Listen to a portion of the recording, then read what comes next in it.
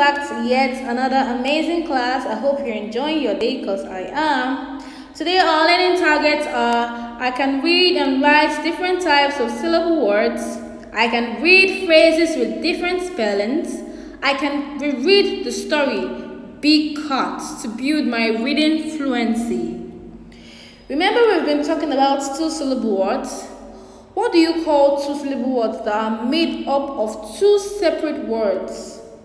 This type of words are called compound words. We've talked about compound words where two-syllable words come in two separate words. They come in two separate words. Now I'm looking for three different examples of compound words. We will clap these examples to count the syllables. I will write these examples on the next slide. Now what you're going to do right now is that you're going to write examples of compound words we've treated in the past.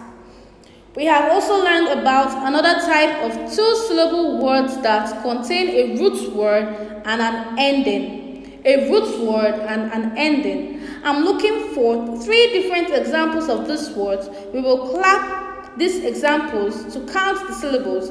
I will write this on the next slide. Other two-syllable words have two syllables because they have two vowel sounds. Clap the following words. We have dentist, dentist.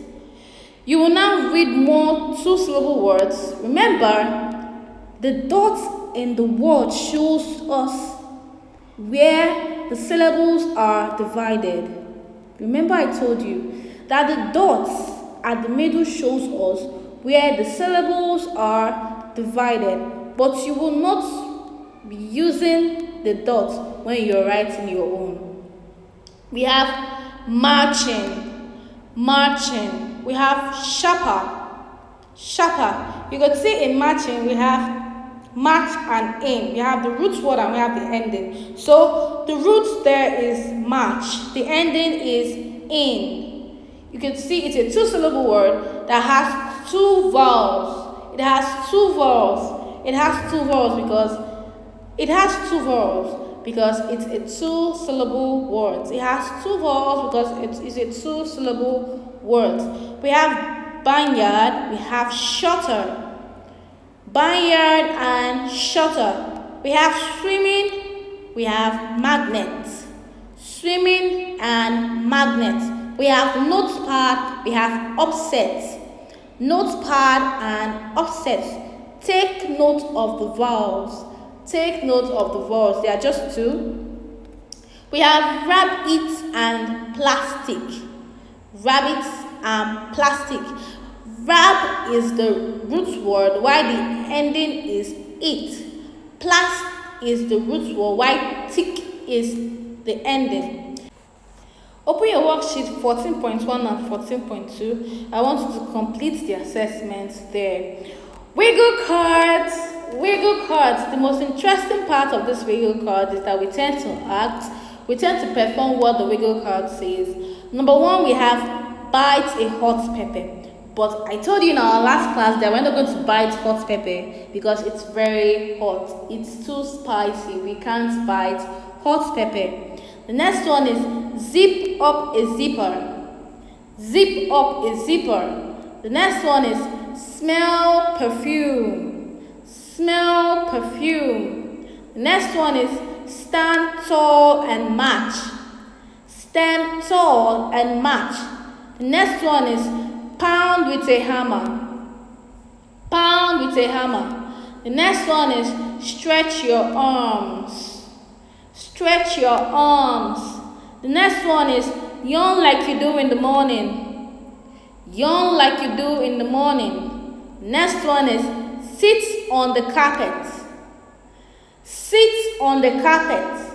We're going to be reading Big Cats again. It's going to help us improve our reading fluency. Big cats I read. Do you like cats? If you do, look there in the grass. Do you see that cat? That cat is not the sort of cat we keep in our homes and feed cats food. Like I said before, cats we keep in our homes, they can eat milk, they can drink milk and eat biscuits. But this cat hunts by itself. It's a wild animal. We don't keep them in our homes.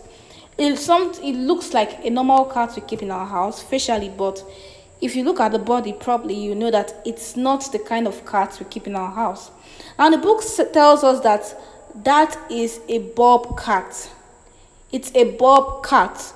Bobcats are good hunters. They hunt rabbits, rats, and sometimes deers and sheep. That bobcat's name is Robert, or Bob for short. Get it? If you look up on that rock, you would see a cat that's bigger than a bobcat. It's a panther. Panthers can have spots. They can be tan too. Here at Green Ferns Zoo, we have 2 black panthers. The name of this one is Jet. That's Jet's sister Flash, up on the tree branch.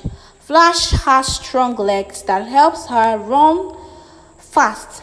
She has sharp teeth and sharp claws that helps her hunt rabbits and deers. She can use her claws to scamper up a tree if she needs to. You can see that she's not all black like Jet. She has some spots. Now you're going to open your worksheet 14.1. You're going to reread big cats and answer the question on your worksheet 14.1. I hope you enjoyed my class. I'm still your teacher, Miss Sharon. Have a wonderful day. Bye.